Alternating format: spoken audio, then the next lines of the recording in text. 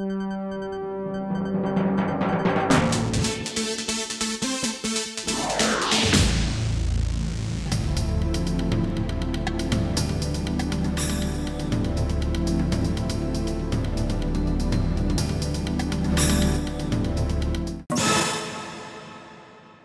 আলাইকুম দর্শক, সবাইকে স্বাগত জানাচ্ছি আমাদের এই সপ্তাহের জিজ্ঞাসা অনুষ্ঠানে। আপনারা জানেন যে এই অনুষ্ঠানে আমরা বাংলাদেশ এবং বিলেতের বিভিন্ন ক্ষেত্রে যারা সফল ব্যক্তিত্ব, পরিচিত ব্যক্তিত্ব এবং খ্যাতিমান ব্যক্তিত্ব, তাদেরকে আমরা এই অনুষ্ঠানে আমন্ত্রণ জানাই কয়েকটি কারণে। এর মধ্যে একটি হচ্ছে তাদের প্রফেশনাল জীবন সম্পর্কে আমাদের দর্শকদেরকে ধারণা দেয় এবং একই সাথে তিনি যেই সব ক্ষেত্রে সফলতা অর্জন করেছেন এর পেছনে কোন কোন উদ্দীপন কাজ করেছে এবং কিভাবে এর মাধ্যমে আমাদের ব্রিটিশ বাংলাদেশি কমিউনিটিতে একটি ইতিবাচক প্রভাব পড়তে পারে। আজকের অনুষ্ঠানে আমরা আমন্ত্রণ জানিয়েছি মোহাম্মদ জুলহাস উদ্দিনকে, যিনি town mayor of সাউথবারা town council. Mohammad Zulhas Uddin শুধুমাত্র মেয়রই নন, তিনি প্রথম মুসলিম এবং এশিয়ান এবং বাংলাদেশি কাউন্সিলর এই টাউন কাউন্সিলর, এবং একই সাথে তিনি প্রথম মুসলিম বাংলাদেশি মেয়র সাউথবারা টাউন কাউন্সিলর। আমরা তার সাথে কথা বলবো বিশেষ করে তিনি কিভাবে রাজনীতিতে সংযুক্ত হলেন এবং পরপরই কথা বলবো তার ব্যক্তিগত জীবন, তার প্রফেশনাল জীবন নিয়ে। জুলহাস উদ্দিন, আপনাকে অসংখ্য ধন্যবাদ আমাদের সাথে যোগ দেওয়ার জন্য। আসসালামু আলাইকুম। থ্যাংক ইউ ফারহান ভাই, আমাকে প্রথমে দাওয়াত দেওয়ার জন্য এখানে, আর জানাচ্ছে সবার কাছে মানে খুব আই রিয়েলি অ্যাপ্রিশিয়েট আপনাদের ইনভিটেশনটা, so thank you very much for that. সাউথবারা town council, আমরা জানি যে সেখানে টাউনব্রিজ ওয়েলস সাউথবারা টাউন কাউন্সিলের একটি কাউন্সিল। তো এটাই আমাদের আপনার লোকাল এরিয়া সম্পর্কে একটু ধারণা দিন। সো টাউনব্রিজ ওয়েলস বড়া council which has a population ধরেন 160,000। আর এটা আবার টাউনব্রিজ ওয়েলস পড়ছে, এটা রয়্যাল বড়া অফ টাউনব্রিজ ওয়েলস। তো within that borough we have Southbrough, which is a town in its own right. We have a separate council, separate budget, সব কিছু সেপারেট। টাউন মেয়র আছে, ডেপুটি মেয়র আছে, ফুল কাউন্সিল অটোনমি আছে, separate বাজেটও আছে। তো সাউথবরা town council আসলে ছিল এই টনব্রিজ বড়া কাউন্সিলের অনেক আগে 1972 ওইখান থেকে ছিল এটা পার্ট অফ বারা, এর জন্য সাউথ বারা বলে। আচ্ছা, কিন্তু ইন্ডিপেন্ডেন্স মানে এটা ইন্ডিপেন্ডেন্ট অটোনমি। সাউথবারা টাউন কাউন্সিল হচ্ছে আসলে টনব্রিজ ওয়েলসের একটি council. G, within that টনব্রিজ Wales বড়া কাউন্সিল একটা টাউন এবং এটার আবার সেপারেটলি আরেকটা কাউন্সিল আছে। জি আছে, সব কিছু আছে। তো সাউথবারাতে আপনার পপুলেশন কত? তো সাউথবরা টাউন কাউন্সিলের পপুলেশন ধরেন প্রায় 13,000 হবেন পপুলেশন, 13,000।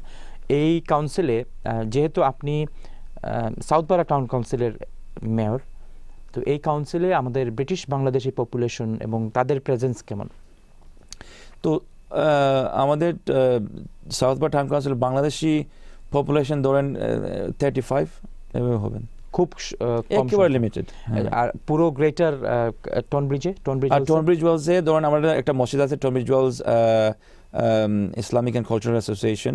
ওইখানে ডাইভার্স পপুলেশন, তো প্রায় 300 থেকে 400 মুসল্লিরা নামাজ পড়তে পারে। ওইখানে মাদ্রাসা আছে, সব কিছু আছে। আর ওইখানে সেক্রেটারি ছিলাম আমি প্রায় 8 years। তো আলহামদুলিল্লাহ ফ্রাইডে তো দেখলে অনেক মানুষ দেখা যায়। আমার আপনার কাছে এখন আমি শুরু করতে চাই, কিভাবে আপনি রাজনীতিতে প্রবেশ করলেন এবং এই রাজনীতিতে প্রবেশ করার পেছনে আপনার কোনো উৎসাহ কাজ করেছে কিনা? আপনি কবে থেকে রাজনীতিতে জড়িত এই দেশে? তো এই দেশে আমি ইলেক্টেড হয়েছি 2015-এ, যেমন জেনারেল ইলেকশন ছিল তখন। তো এর আগে থেকে আমার যে এই এমপি আছেন, লোকাল এমপি গ্রেগ ক্লার্ক, উনি তো ব্রিটিশ আপনার business secretary at the moment. তো উনি হলো আমার কনস্টিটিউয়েন্সি এমপি। তো ওর সাথে অনেক ক্যাম্পেইনিং করছি লোকালি, আর কনজারভেটিভ পার্টি থেকে আমি ইলেক্টেড হয়েছি। আর তো এই অ্যাক্টিভিটি আমি দেখলাম যে অনেক ভালো। পলিটিক্সে ঢোকার আগে টনব্রিজ ওয়েলসে আসলাম আমি 2003-তে। এর আগে ছিলাম Hastings for about short period of time. এর আগে ছিলাম ম্যানচেস্টার, ওইখানে লেখাপড়া করছি। এরপর আসলাম হেস্টিংয়ে। অর্থাৎ আপনি রাজনীতিতে প্রবেশ করেছেন 2015 সালে কাউন্সিল ইলেকশনের মাধ্যমে। হ্যাঁ। এর আগের আপনার শৈশব সম্পর্কে আমাদের কিছু বলুন। তো এর আগে আমি কমিউনিটির সাথে বাংলাদেশ থেকে আপনি কবে? বাংলাদেশে 1988-এ আমি আসলাম এই দেশে। আমার বয়স ছিল I was 11 years old, 11 বছর ছিল আমার। তো প্রাইমারি স্কুলে প্রায় 3 মাস আমি জয়েন করছি, এরপর হাই স্কুলে চলে গেলাম, হাইড হাই স্কুল ম্যানচেস্টারে। তারপর পরবর্তীতে তারপর এই ক্লার্নেট কলেজে গেলাম। তারপর কিন্তু একটা ঘটনা হয়েছে কি, আমি বাংলাদেশে চলে গেছিলাম, বাবা আমার সবাইকে নিয়ে গেছিলাম বাংলাদেশে, 1 বছর আমরা রয়েছিলাম 1992-তে। ওকে, তারপর আবার চলে আসলাম 1 বছর পর, আবার এসে তো মানে আবার স্টাডি যোগ দিলাম, এ লেভেল করলাম, তারপর বায়োমেডিক্যাল সায়েন্স করলাম ম্যানচেস্টার মেট্রোপলিটন ইউনিভার্সিটি থেকে। তারপর জব ধরলাম মার্কাসফিল্ড, ছিলাম অ্যাজ এ MLSO প্যাথোলজিতে 1 বছর প্রায়। তারপর এই ফার্মাসিউটিক্যাল ইন্ডাস্ট্রিতে যোগ দিলাম আমি। আচ্ছা, হ্যাঁ, এখন আপনি ফার্মাসিউটিক্যাল ইন্ডাস্ট্রি এখানে আছে জড়িত, এটি আপনার প্রফেশনাল জব? এটি আমার প্রফেশনাল, হ্যাঁ। ডে জব হচ্ছে আমার as a medical representative. So আমি একজন সিনিয়র প্রফেশনাল কাজ করছি এরা গ্লোবাল কোম্পানিতে। ওকে, তো আপনার এখন আপনি মেয়র হিসাবে আছেন টনব্রিজ ওয়েলস সাউথবারা টাউন কাউন্সিলের, এবং কনজারভেটিভ পার্টি থেকে। জি, কনজারভেটিভ পার্টির সাথে বাংলাদেশিদের দেখা যাচ্ছে যে লন্ডনের বাইরে কনজারভেটিভ পার্টি যেসব এলাকাতে কনজারভেটিভ এমপি আছেন বা কনজারভেটিভ ডমিনেটেড এরিয়া যে এলাকাগুলি, সেখানে দেখা যাচ্ছে বাংলাদেশিদের সাথে তাদের একটা অত্যন্ত ঘনিষ্ঠ যোগাযোগ। কিন্তু লন্ডনে কিংবা যেসব এলাকাতে লেবার ডমিনেটেড এরিয়া, সেসব এলাকাতে দেখা যাচ্ছে ঠিক অপোজিট একটি বিষয় আছে। তো এ থেকে আমার একটি প্রশ্ন, সেটি হচ্ছে যে আপনি কনজারভেটিভ পার্টিতে জয়েন করেছেন কি শুধুমাত্র আপনার স্থানীয় এমপিকে সহযোগিতা করার জন্য, কিংবা তার কনজারভেটিভ পার্টি ওইখানে ডমিনেটেড এই কারণে, নাকি তাদের কোনো পলিটিক্যাল রিজন কিংবা তাদের কর্মকাণ্ডের প্রতি সন্তুষ্ট হয়ে আপনি জয়েন করেছেন? হ্যাঁ, তো as a very good question Farhan ভাই। তো কনজারভেটিভ পার্টি এটা টনব্রিজ ওয়েল হচ্ছে এটা প্রিডমিনেন্টলি এটা conservative area. Since the seat was available for election, it was conservative. তো আমার এমপির সাথে কাজ করলাম, আমার অনেক ভালো লাগছে। ওদের পলিসি কিন্তু আবার অ্যাজ এ মুসলিম ইন্ডিভিজুয়াল আমার মনে হয় কনজারভেটিভ পার্টির সাথে আমার যোগটা অনেক বেশি। তো জিজ্ঞাসা করবেন কেন? তখন ধরেন বিজনেসের জন্য ওরা খুব ভালো, আর ওরা মুসলমান, আমাদের যে পলিসিটা আছে, ওদের যে ফ্যামিলি ভ্যালিউজ, ওইসব যদি আপনি খুব অ্যানালাইজ করেন তাহলে আমাদের মুসলমান হিসাবে আমার অনেকটা মানে খুব মিল হয়। ফ্যামিলি ভ্যালিউটা খুব ইম্পর্টেন্ট ওদের কাছে, বিজনেসটা ইম্পর্টেন্ট, কমিউনিটি নিয়ে ওরা খুব কাজ করে। তো এর জন্য আমার কনজারভেটিভ পার্টিটা খুব অ্যাপিলিং ছিল। তো আজ এ রেজাল্ট আমি 2010-এ ছিলাম মেম্বার হিসাবে, এরপর থেকে 2015 তো ইলেক্টেড হয়ে গেলাম। এখন আপনি বলছেন যে ফ্যামিলি ভ্যালুজ কিংবা অন্য বিজনেস ভ্যালুজ যে বিষয়গুলি আছে, এই বিষয়গুলি আপনার পছন্দ হয়েছে, কিন্তু একই সাথে তাদের বিরুদ্ধে যথেষ্ট পরিমাণ ব্ল্যাক এবং এথনিক মাইনরিটি থেকে ইনক্লুশনের প্রশ্নে তাদের বিরুদ্ধে অনেক অভিযোগ আছে। সম্প্রতি সাইদা ওয়ারসি বিভিন্ন সময় বলেছেন যে কনজারভেটিভ পার্টির ভেতরে যে ইসলামোফোবিক আচরণ কিংবা রেসিজম যেগুলো আছে সেগুলো নিয়ে আরও যথেষ্ট ডিসকাশনের সুযোগ আছে। দেখেন, পার্টি সম্বন্ধে তো আমি রিপ্রেজেন্ট করতে পারবো না, যেহেতু আমি তো মেয়র হিসেবে এখানে আছি। আপনি ফিল করেছেন কিনা? তো আমার যে উইদিন দ্য পার্টি আমার যত ইন্টারাকশন ছিল বা আছে কনজারভেটিভ পার্টিতে, সবগুলো কিন্তু পজিটিভ আমার ক্ষেত্রে। তো আমি খুব মানে কোনো সমস্যা হয় না আমার। আর ওরা অলওয়েজ এনকারেজ করে ডাইভার্সিটি অলওয়েজ এনকারেজ করে। তো দেখেন, টনব্রিজ ওয়েলস একটা প্রিডমিনেন্টলি হোয়াইট পপুলেশন, ওইখান থেকে মুসলমান একজন ক্যান্ডিডেটকে, লেবার পার্টির সিট ছিল ওইটা, ওইখান থেকে আমাকে মানে নির্বাচিত হয়ে গেলাম আমি। আচ্ছা, একেবারে মানে ওটা ছিল প্রিডমিনেন্ট। টনব্রিজ বড় কাউন্সিলে মাত্র 3 জন এই লেবার কাউন্সিলর আছেন, ওইখান থেকে আমি একটা সিট খুব হার্ড কন্টেস্ট করার পর আমি উইন করে কনজারভেটিভ নিয়ে গেছে। তো এইটি কি আপনাদের 3 জন, এটা কি তাদের একটি পলিসি হতে পারে যে এখানে যেহেতু একজন মুসলমান আছেন, তারাও কি মুসলমান কাউন্সিলর? না, তারা লেবার কাউন্সিলর, লেবার নন মুসলমান কাউন্সিলর। সুতরাং এখানে একজন মুসলমানকে দিলে লেবারের ভোট টানা যাবে, কিংবা যেহেতু মুসলমানরা প্রো লেবার, সুতরাং এখানে একজন মুসলমান ক্যান্ডিডেটকে দিলে সেই ভোটগুলি কনজারভেটিভে আসবে। এই ধরনের কোনো পলিসি ছিল কিনা? এমন কোনো পলিসি ছিল না, কারণ দেখেন যদি সিলেকশন প্রসেস দেখেন কিভাবে আপনি যে ইলেক্টেড মানে অ্যাপ্রুভ লিস্টে আছেন, যেমন আপনি অ্যাপ্লাই করলেন, তারপর পার্টি আপনাকে নমিনেট করবে, সিলেকশন করবে, তারপর অ্যাপ্রুভ লিস্টে যাওয়ার পর আপনি অ্যাপ্লাই করবেন একটা সিটের জন্য, একটা কনস্টিটিউয়েন্সির জন্য। তারপর আপনি সাকসেসফুল ক্যান্ডিডেট হিসাবে আপনার বলবে, পার্টি বলবে হ্যাঁ তোমাকে নমিনেশন দিলাম আমরা। তারপর তো পাবলিক ভোটে যাইতে হয়, তখন তো পাবলিকের কাছে একেবারে ট্রান্সপারেন্ট। ওকে, তো আমার কাছে ওইটাই ভালো লাগছে যে ওই জায়গায় আমি তো মানে এতগুলো কাজ করি না, তবু আলহামদুলিল্লাহ ওরা আমার যে ব্যাকগ্রাউন্ড, আমার যে পলিসি ছিল, লোকাল পলিসি, সবগুলো মাশাআল্লাহ ওরা খুব ভালো লাগছে। অ্যাজ এ রেজাল্ট ওই ব্যাকগ্রাউন্ড নিয়ে কোনো সমস্যা হয় না আমার, যে আমি মুসলমান, আমি বাংলাদেশি বা নন বাংলাদেশি, এটা নিয়ে কোনো সমস্যা হয় নাই। আপনি এই পলিটিক্সে আসার পর থেকে কোন বিষয়টা আপনার কাছে সবচেয়ে চ্যালেঞ্জিং মনে হয়েছে? লোকালি সাউথবারো টাউন কাউন্সিলের কথা বলবো। অবশ্যই আমাদের চ্যালেঞ্জিং হচ্ছে যে কমিউনিটি হাব নিয়ে আমাদের একটা বিরাট সমস্যা ছিল, যে library, medical centre, football pavilion, nearly 35 million পাউন্ডের একটা প্রজেক্ট। তো ওরা 3টা কাউন্সিল মিলে, কেন্ট কাউন্টি কাউন্সিল, টমিজোস বড়া কাউন্সিল অ্যান্ড সাউথবরো টাউন কাউন্সিল। তো প্রায় 20 years হয় ওই জিনিসটা মানে হয় নাই। সো আলহামদুলিল্লাহ এখন আমরা কাজটা আরম্ভ হবে Q1 নেক্সট ইয়ার। তো কমপ্লিট যে পুরোনো সাইটটা ছিল সবটা ডিমলিশ হয়ে গেছে, এখন নতুন লাইব্রেরি হবে, থিয়েটার হবে, কাউন্সিল অফিস হবে, সবগুলো মিলে, doctor medical centre, new housing. Obviously housing is a massive issue everywhere. তো ওইটা নিয়ে আবার খুব মানে ইটস ডিফিকাল্ট টমিজওয়ালস হাউজিং বিল্ড করা, কারণ it's an area of outstanding natural beauty. তো অনেক রেস্ট্রিকশন আছে এখানে হাউজিং বিল্ড করা, তবুও কোটাটা মিট করার জন্য আমরা অনেক চেষ্টা চালিয়ে যাচ্ছি আর কি। আচ্ছা, তো এখন একদিকে আপনাদের ন্যাচারাল বিউটি এবং আরেকদিকে হচ্ছে আপনি যে চ্যালেঞ্জের কথা বলেছেন, আরেকদিকে হচ্ছে লোকাল ডিমান্ড, পপুলেশনের ডিমান্ড। তো এই ব্যালেন্সটি কীভাবে করছেন আপনারা? তো মানে সবাই অ্যাফোর্ডেবল হাউজিং চায়। আপনি যদি যান পাবলিক কাছে, তো সবাই আমরা অ্যাফোর্ডেবল হাউজিং চাই, কিন্তু কেউ বলতে পারে যে হ্যাঁ আমার বাগানে আপনি হাউজিং বানাইতে পারেন, কেউ পারমিশন দেবে না। ওর এলাকায় যদি হাউজিং বিল্ডিং করতে যান তাহলে অনেক অবজেকশন চলে আসে, অনেক পলিসি, অনেক টাকা পয়সা মানে খরচ করতে হয় ওই পলিসিটা চেঞ্জ করার জন্য। তো housing is a big crisis nationally, R সাউথবরো R no different. আমাদের সব লোকাল চ্যালেঞ্জ আছে। তো ইটস এ ব্যালেন্সিং অ্যাক্ট। টমিজওয়ালস বড়া কাউন্সিলে প্ল্যানিং কিন্তু ওদের কমপ্লিট অটোনমি টমিজওয়ালস বড়া কাউন্সিলের। তো আলহামদুলিল্লাহ আমাদের নতুন সাইট অ্যালোকেশন হয়েছে, তো ওইখান থেকে আমাদের যে কোর্টটা আছে ইনশাল্লাহ আমরা আশা করতেছি ওটা আমরা পূরণ করতে পারবো ইনশাল্লাহ। অসংখ্য ধন্যবাদ। দর্শক দেখছেন জিজ্ঞাসা অনুষ্ঠান, আমরা অনুষ্ঠানের এই পর্যায়ে যাবো ছোট্ট একটি বিরতিতে। বিরতির পর আমরা আরও কিছু গুরুত্বপূর্ণ বিষয়ে জনাব জুলহাস উদ্দিনের সাথে কথা বলবো। সেই পর্যন্ত আমাদের সঙ্গেই থাকবেন। সবাইকে ধন্যবাদ।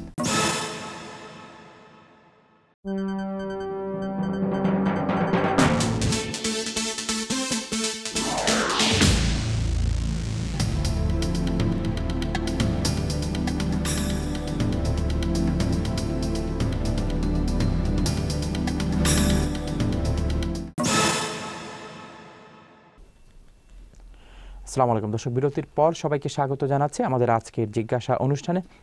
আমরা কথা বলছি মোহাম্মদ জুলহাস উদ্দিনের সাথে, যিনি সাউথবরো টাউন কাউন্সিলের একজন মেয়র। আমরা তার সাথে কথা বলছিলাম বিভিন্ন স্থানীয় বিষয় নিয়ে, কথা বলছিলাম তার পেশাগত জীবন ও তার ব্যক্তিগত জীবন নিয়ে। আমরা বিরতির আগে কথা বলছিলাম যে কিভাবে বর্তমান বাস্তবতায় তারা তাদের যে স্থানীয় সমস্যাগুলি আছে, অ্যাজ এ কাউন্সিলর, একজন কাউন্সিলর হিসাবে, স্থানীয় একজন মেয়র হিসাবে তিনি সেগুলিকে কিভাবে দেখছেন। এই পর্যায়ে আমরা সেই স্থানীয় বিষয়গুলির উপর আলোকপাত করব। আরেকটি গুরুত্বপূর্ণ বিষয় ব্রেক্সিট, যেটি স্থানীয় অর্থনীতিতে কিংবা সমাজে ব্যাপকভাবে প্রভাব পড়ার সম্ভাবনা আছে। আমি জনাব জুলহাস উদ্দিন, অসংখ্য ধন্যবাদ আমাদের সাথে থাকার জন্য।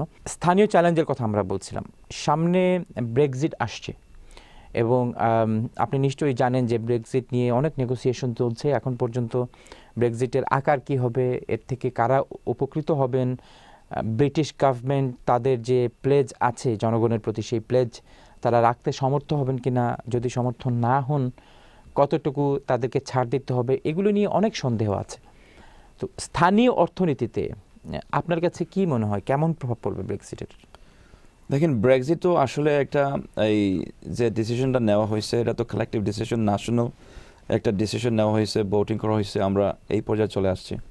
তো এটা তো না রিটার্ন করতে হবে না, এটা তো it's a one way road for us. তো ব্রেক্সিট ইজ এ রিয়ালিটি, এটা তো হবেই, হইতেছে। আজকে তো নিজে দেখলাম যে এই মানে অনেকটা নেগোসিয়েশন চলছে, অনেক কাছাকাছি চলে আসছে। তো লোকালি যে ইস্যুটা, এটা কোনো ডিফারেন্স না অন্য সিটি থেকে, অন্য বাড়া থেকে। আমাদের পপুলেশন, বিজনেস, NHS, মানে every aspect, every fabric of our community will be impacted by this decision, and we are no different from any city or any local council. So আমার একটা মানে অবজারভেশন আছে, আমি প্রত্যেকটা বিজনেস কমিউনিটিকে আমি meet করছি আমাদের টাউন থেকে, আমাকে 3 সপ্তাহ সময় লাগছে, কিন্তু every business on high street, সাউথবরা high স্ট্রিটে আমি ইন্ডিভিজুয়ালকে ভিজিট করছি, ওকে জিজ্ঞাসা করলাম যে ওদের অ্যাসপিরেশন কী, কনসার্ন কী ব্রেক্সিটের। তো একটা জিনিস ওরা ভাবতেছে স্প্লিট হয়ে যায়, যে যেমন বলছেন অনেক বিজনেসরা বলতেছে আমরা খুব ভালো করব, অনেক বিজনেস আবার বলতেছে না আমরা অনেক ক্ষতি হতে পারে রিটেইলারদের। হ্যাঁ, তো এই যে মানে আনসার্টেনিটি একটা, এটা ইটস অনলি রিজন হচ্ছে ডিসিশনটা না নেওয়ার জন্য। যখন নেক্সট মার্চে অবশ্যই ফাইনাল হয়ে যাচ্ছে, যখন এটা হয়ে যাবে না ইনশাআল্লাহ আমাদের কোনো সমস্যা হবে না।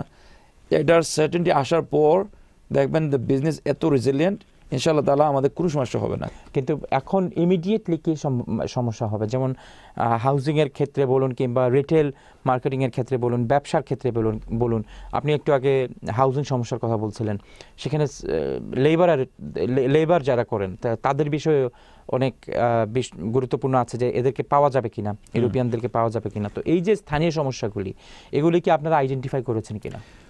দেখেন প্রত্যেকটা কাউন্সিলে ইজ ইকুইপড, মানে এটা লং টার্ম প্ল্যান করতেছে যে এটা তো বাস্তব, এটা রিয়ালিটি আমাদের জন্য। যখন ধরেন বাংলাদেশি ইমিগ্রেশন, যখন বাংলাদেশি ডাক্তাররা ফর এক্সাম্পল প্রফেশনাল যারা অনেক দিন আগে 1950s প্লাস থেকে যারা আসছেন এখানে, NHS যখন বার্থ হয় তারপর থেকে তো ইমিগ্রেশনের উপর ওরা দাঁড়িয়েছিল না। তো এই যে সাপোর্টটা ছিল আমাদের, ওরা তো রিটায়ার হয়ে যাচ্ছে এখন, ওই ডাক্তারগুলো তো এখন অলমোস্ট রিটায়ার্ড, ওই জেনারেশনের ডাক্তাররা। এখন নতুন জেনারেশন ডাক্তাররা ওদের ছেলেমেয়েরা ডাক্তার হয়েছে, কিন্তু ওর আউটলুকটা কমপ্লিটলি ডিফারেন্ট। তো ওই যে লেবার মার্কেটের কথা বলছেন, European labour market, it's a reality, অনেক চেঞ্জেস আসবে, কিন্তু আমার বিশ্বাস যখন ডিসিশনটা হয়ে যাবে ইনশাল্লাহ এটা সেটেল হয়ে যাবে, কোনো সমস্যা হবে না। আর না হয় বিজনেস তো সাফার করবেই, অবশ্যই সাফার করবে, কিন্তু এই সাপ্লাই অ্যান্ড ডিমান্ড আমার মনে হয় it will take time, but it will settle in the end, it's not going to be an issue. ওকে, আপনাদের বাড়া থেকে আগামীতে আপনি আর কোনো ব্রিটিশ বাংলাদেশিকে দেখছেন কিনা যারা রাজনীতিতে আসতে পারেন এবং সমাজে ভূমিকা রাখতে পারেন? আমি হোপফুল যে আমাদের বাংলাদেশির কমিউনিটির থেকে অবশ্যই, আমি তো প্রথম Bangladeshi descendant as a mayor হিসাবে, কাউন্সিলর হিসাবে, তো আমার মনে হয় এটা যদি একটা ইন্সপিরেশন হবে কমিউনিটির জন্য। যেহেতু আমি মসজিদের সাথে জড়িত ছিলাম, টমিজোস মেলার সাথে জড়িত ছিলাম, I was the first person to actually initiate the টমিজোস মেলা, which is going on for about nearly 13 years নাও। ওকে, তো এইটা আবার সব বাংলাদেশি ডাইভার্স কমিউনিটিকে একত্র করে নেয়। Every year 5,000 plus people take part in the টমিজোস মেলা। তো ইনশাল্লাহ আমার মনে হয় with given time there will be more community involvement, there will be more people from our community coming onto the council, it's all about getting involved with the community, community engagement, grassroots থেকে ইনশাল্লাহ। তো আমার এইটাই পাওয়া যে ইনশাল্লাহ এটা যদি ইন্সপিরেশন হয় কমিউনিটির জন্য, তাহলে ওইটাই এনাফ, ইনশাল্লাহ আরও চলে আসবেন অনেক লোক ইনশাল্লাহ। ওকে, আপনাদের কাছ থেকে এরকম কখনো মনে হয়েছে কিনা, আপনি এরকম কখনো মনে করেছেন কিনা যে এই দেশে ব্রিটিশ বাংলাদেশি কিংবা ব্ল্যাক অ্যান্ড এথনিক মাইনরিটি থেকে প্রচুর রাজনীতিতে প্রচুর ইনভলভমেন্ট গত 1 দশকে বেড়েছে, এবং লেবার পার্টি, কনজারভেটিভ পার্টি, সব পার্টিতে এদের গুরুত্ব বাড়ছে, কিন্তু একই সাথে আমাদের যে ফান্ডামেন্টাল যে সমস্যাগুলি, রেসিজম কিংবা ইসলামোফোবিক আচরণ কিংবা অ্যান্টিসেমিটিজম, এগুলিও একই সাথে পাল্লা দিয়ে বাড়ছে। তো এটি আপনার কাছে কেমন মনে হয়? আপনি একজন নতুন পলিটিশিয়ান, 2015 থেকে আপনি কাউন্সিলর হয়েছেন, তো আপনার অভিজ্ঞতায় এই বিষয়টিকে আপনি কীভাবে দেখছেন? দেখেন, পার্টিকুলারলি আপনি যদি কনসার্ন করেন হেট ক্রাইম, তো যখন আমরা মিটিং করি ডিভিশনাল কমান্ডার আসছেন, পুলিশ অফিসার, তারা তো আমাদের সাথে মিট করেন, এই ওভারভিউ অ্যান্ড স্ক্রুটিনি কমিটি, তারা এভরি টাইম তারা আপডেট দিয়ে দেয় আমাদেরকে যে কী হইতেছে কমিউনিটিতে। তখন স্পাইক হয়, তখন যদি একটা টেরোরিজম একটা অ্যাক্টিভিটি হয়ে যায়, তখন ওই হেট ক্রাইমটা বেড়ে যায়। তো ইটস এ ন্যাচুরাল ট্রেন্ড, কারণ মানুষের ফোকাস চলে আসে মুসলমান কমিউনিটি কোথায় আসছে, মসজিদ কোথায় আছে, মাদ্রাসা কোথায় আছে, তো এটা ন্যাচুরালি এটা ফোকাস চলে আসছে পাবলিকের। তো আমার মনে হয় ওই যে পাবলিক পারসেপশনটা চেঞ্জ করতে হলে শুধু এজেন্সিরা কাজ করলে হবে না, আমাদের দায়িত্ব আছে as a public, as a grassroot level. আমরাও মানে মাইন্ডসেটটা চেঞ্জ করতে হবে, আমরাও আমাদের নেইবারের সাথে আলাপ করতে হবে যে আমাদের ডিফারেন্সটা কী, আমাদের কমনঅ্যালিটিটা কী, আমাদের ঈদ আছে, অনেক সেলিব্রেশন আছে, ওদেরকে ইনভাইট করতে হবে। তখন মসজিদে আমরা প্রথম এই লি রিগবির কেস ছিল, তখন টনব্রিজ ওয়েলসের মসজিদ সেক্রেটারি ছিলাম আমি। তো তারপর আমাদের ইমাম সাহেবের সাথে আলাপ করার পর আমরা একটা প্রথম ওপেন ডে করলাম টনব্রিজ ওয়েলস মসজিদে। তো আনবিলিভেবল, মোর দেন 250 পিপল প্রথম এই সেটিংয়ে চলে আসছিল। মানুষ সো ইন্টারেস্টেড তারা জানার জন্য যে মসজিদে কী হয়, মসজিদ কীভাবে দেখতে হয়, মানে ওরা কিচ্ছুই জানে না, ইনসাইড জানে না মুসলমানদের লাইফটা কি। তো আমরা ওপেন ডে করছি, ওদেরকে লাইফস্টাইল আমরা ধরে তুলছি যে মুসলমানের আজান থেকে ধরে সালা পর্যন্ত মুসলমানের লাইফটা কী হতে পারে on a daily basis, 5 time daily সালা। তো through this consultation and dialogue আলহামদুলিল্লাহ আমাদের অনেক বারিয়াটা আমরা রিডিউস করে নিচ্ছি। তো that is just one example. And the local MP commented that Tunbridge Wells Muslim community feels part of a mainstream community. It's no different. তো আমরা যদি এই ছোট্টটা কমিউনিটি এই পর্যায়ে চলে আসতে পারি, তা আমরা ইনশাল্লাহ বিগার সিটি বা অন্য এলাকায় আমরা যদি সিমিলার অ্যাপ্রোচ করি, ইনশাল্লাহ এই জিনিসটা আমরা অ্যাচিভ করতে পারবো, কোনো সমস্যা নাই। It's all about taking interest in our local community, it's all about sharing what is difference কি আমাদের কমনঅ্যালিটি কি, ওইটাই বেসিক ইনগ্রেডিয়েন্ট আমার মনে হয়। আবার আমরা স্থানীয় বিষয়ে আসবো, বিশেষ করে ব্রিটিশ বাংলাদেশিদের বিষয়ে। টনব্রিজে ব্রিটিশ বাংলাদেশি যারা আছেন তাদের মূল ব্যবসা কি, কিংবা তারা কোন পেশার উপর নির্ভরশীল? তো আমার মনে হয় টনব্রিজ ওয়েলস বড়া কাউন্সিলে প্রথম বাংলাদেশ হিসাবে যে হিস্ট্রিটা আমি জানি, আমি তো 2003 থেকে ওইখানে লিভ করতেছি। তো প্রথম শুরু হয় এই রেস্টুরেন্ট থেকে, কেটারিং থেকে। তো যারা প্রথম ছিলেন ওইখানে ওই এই রেস্টুরেন্টের ইনিশিয়েশন থেকেই মানে এই কমিউনিটি গ্রো হয়। ওই রেস্টুরেন্ট কমিউনিটি যখন বিল্ড হয়, কাজ করতেছেন লোকরা লন্ডন থেকে গিয়ে, তখন ওই মসজিদের 1992 থেকে এটা ফর্মালি এস্টাবলিশ করা হয় না টনব্রিজ ওয়েলস মসজিদটা। তারপর থেকে তো মানে কমিউনিটি গ্রো হইতেছে, একটা গ্রোসারি শপ আছে। তো মেইন প্রফেশন হচ্ছে কেটারিং। তারপর এখন আবার ডাইভার্স হয়ে গেছে আমাদের বাংলাদেশি কমিউনিটি, যেমন ফার্মাসিউটিক্যাল ইন্ডাস্ট্রি আছে, ব্যাংকিং সেক্টর আছে, লিগাল সেক্টর, সো অ্যাকাউন্টেন্সি, প্রত্যেকটা ডাইভার্স মানে আমাদের সুযোগ নেওয়া হচ্ছে আলহামদুলিল্লাহ, কোনো সমস্যা নাই। আর কেটারিংটা তো অবশ্যই মানে এটা রিডিউস হয়ে যাচ্ছে। there is many reasons why that is, but my observation is that people are moving away from that. A lot of people go into taxi profession as well, communication profession. So mainly এখনো catering industry হচ্ছে মূল পেশা। নতুন প্রজন্ম, তরুণ প্রজন্ম, তাদের trend কি আপনাদের টনব্রিজ ওয়েলসে? ওই তো বললাম, ওরা তো মানে হাইলি এডুকেটেড হচ্ছে, তো অনেক মানে প্রফেশন চলে যাচ্ছে, মেডিকেল, ফার্মাসিউটিক্যাল, আপনার লিগাল ফার্ম, মানে no different than any other community. ওকে, আমাদের অনুষ্ঠানের একেবারে শেষ পর্যায়ে আপনি অনুষ্ঠানের শেষে আপনি আমাদের দর্শকদের জন্য বিশেষ করে টনব্রিজ ওয়েলস সম্পর্কে কিংবা আপনার রাজনীতিতে ব্রিটিশ বাংলাদেশিদের ইনভলভমেন্ট সম্পর্কে আমাদের দর্শকদের উদ্দেশ্যে কিছু বলুন। তো আমি এটাই বলতে চাই, আমি খুব হ্যাপি টনব্রিজ ওয়েলস এটা এত শান্তিপূর্ণ একটা জায়গা, আর বাংলাদেশি কমিউনিটি এত ভালো মাশাআল্লাহ। শুধু বাংলাদেশি না, ডাইভার্স কমিউনিকেশন মানে পপুলেশন আছে এখানে। তো সবাই একসাথে কাজ করতেছে, সবাইকে চেনেন। তো আমি এত প্রাউড যে আমি আলহামদুলিল্লাহ, আল্লাহ আমাকে সুযোগ দিয়েছেন ওইখানে কাজ করার জন্য। আমি ম্যানচেস্টার থেকে আরম্ভ শুরু করে টনব্রিজ ওয়েলসে বসবাস করতেছি। ওইখান থেকে যে আমি এই সুযোগ পাইছি, মসজিদে যে সুযোগ পাইছি, কমিউনিটি যে হেল্প করতেছেন আমাকে, তো ওইটা কিন্তু আমি কখনো বলবো না। আর ওদের ইন্সপিরেশন থেকে, ওরাই আমাকে ইন্সপিরেশন করছে যে এটা এই মেইন স্ট্রিম পলিটিক্সে ঢোকার জন্য, কন্ট্রিবিউশন রাখার জন্য। তো আসলে কোনো রিগ্রেট নাই আলহামদুলিল্লাহ। কমিউনিটি অত্যন্ত ভালো, আর আরও গ্রো হবে ইনশাল্লাহ। মসজিদ আমাদের বললাম না, ডবল হয়ে যাচ্ছে সাইজে, এক্সটেনশন হয়ে যাচ্ছে। তো খুবই ভালো একটা কমিউনিটি আলহামদুলিল্লাহ। আর আমার মনে হয় অনেকদিন পর দেখবেন ইনশাল্লাহ আরও নতুন কমিউনিটি ইনভলভমেন্ট হবে আমাদের বাংলাদেশ কমিউনিটি থেকে ইনশাল্লাহ। অসংখ্য ধন্যবাদ আপনাকে, আপনার গুরুত্বপূর্ণ সময় আপনি আমাদেরকে আজকে এই অনুষ্ঠানে দিয়েছেন।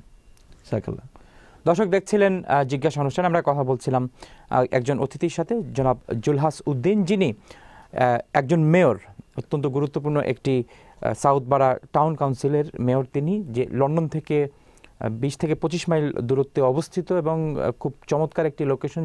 তিনি নিজে যেটি বলেছেন, চমৎকার প্রাকৃতিক সৌন্দর্যমণ্ডিত একটি এলাকা, যেখানে এখনও প্রচুর সংখ্যক ব্রিটিশ বাংলাদেশিরা নেই, তবে যারা আছেন তারা খুব একই সাথে তারা বসবাস করছেন এবং খুব সহায়ক একটি ভূমিকায় তারা কমিউনিটিতে বসবাস করছেন। আমরা নতুন প্রজন্মের কথাও শুনলাম তার কাছ থেকে শুনলাম তার রাজনীতিতে কিভাবে আসা এবং তিনি বর্তমান রাজনীতিতে ব্রিটিশ বাংলাদেশি তরুণদের যে অংশগ্রহণ, সেই অংশগ্রহণকে কিভাবে তিনি মূল্যায়ন করেন। আমরা আগামী অনুষ্ঠানে দেখা হবে এই প্রত্যাশা আজকের মতো এখানেই শেষ করছি। সবাই ভালো থাকবেন। আসসালামু আলাইকুম।